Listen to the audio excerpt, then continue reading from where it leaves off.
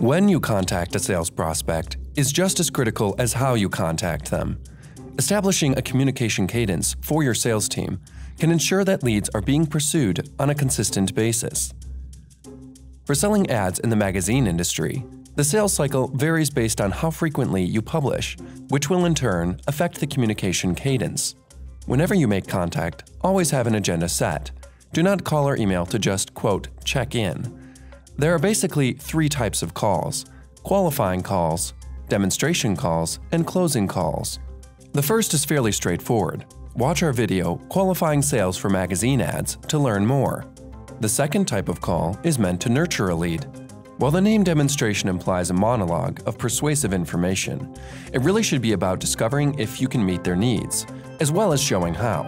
The final type of call, the closing call, while in some ways is the most crucial, it should also be the easiest, if you've properly qualified and revealed how you are adding value. Finding the right rhythm requires trial and error, but once effective timing is established, it will make for a smooth sales pipeline. Subscribe to our YouTube channel to learn more about the business of magazines.